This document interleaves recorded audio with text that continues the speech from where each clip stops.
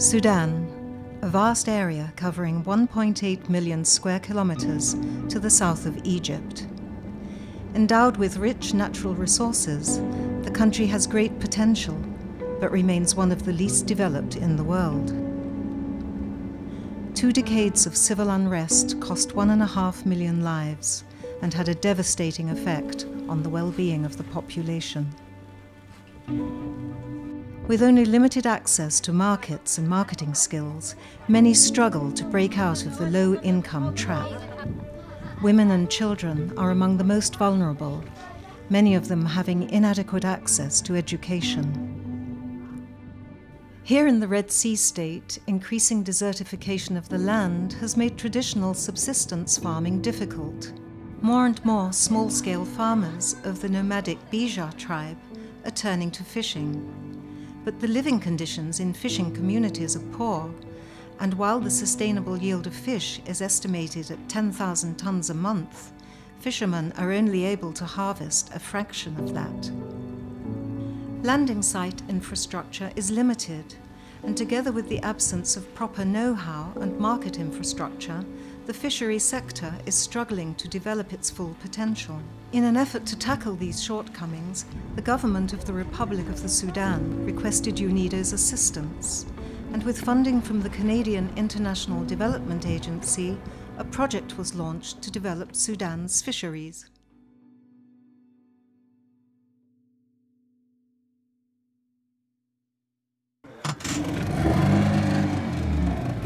It's 5 o'clock in the afternoon, and Bashir and his fellow fishermen are out on the Red Sea.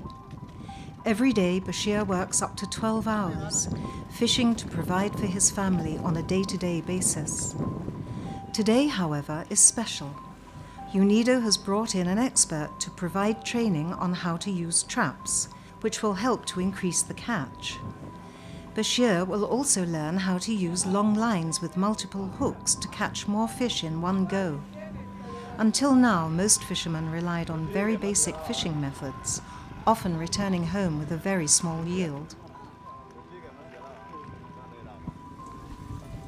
The Canadian International Development Agency-funded UNIDO project has also constructed 3 landing sites in close coordination with the local fishing associations and the Red Sea State Marine Fisheries Administration, giving local fishermen an opportunity to sell their catch. Bashir says that the landing sites have provided an urgently needed economic stimulus to rural fishing communities. Before, the only place we could sell our fish was the Sigala market in Port Sudan, but we were paid very little for our catch. The landing site has created a new market for us, which is for the benefit of the fishermen. The price of fish is now higher, and we are getting paid immediately. I have also learned how to build traps of local materials. With the training, I will catch more fish, so this is going to give me a good income in the future. The landing sites also play an important role in introducing hygienic standards. Once fish is landed, it's cleaned, cooled, and prepared for transport and sale. Efforts to meet international standards and a consistent cooling chain help reduce post-harvest losses and are crucial elements in gaining access to new markets. Saidna Salih, the landing site manager, is confident that increased harvest amounts and the proper handling of fish will lead to global exports in the future. Having a landing site means that you have a good shade and a safe place to put your fish. You don't need to worry about the production. You can produce as much as you can, and the fishermen are getting the best price. This is eventually going to contribute to their income and improve the living standards of the fishermen. In recent years, the fishing industry has started to grow, but fishermen are not the only ones who will benefit from its expansion. Growth will open job opportunities for young entrepreneurs who are now running their own micro-enterprises. In particular, women who traditionally haven't played a large role in economic activities are amongst those fully embracing the new opportunities opening up for them. The project established women's business associations. Currently, the associations house multiple micro-enterprises, give small loans to women, and provide some social services.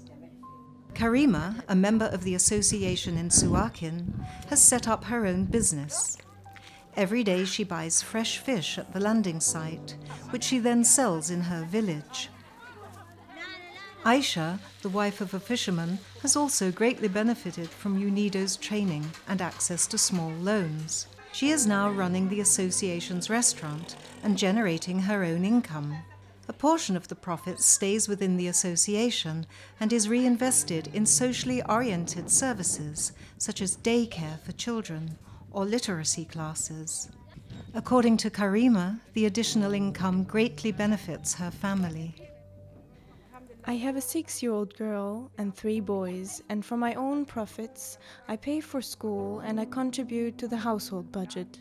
And because I can afford to send my kids to school, I have also more time to expand my business and to make sure that my kids will have a bright future.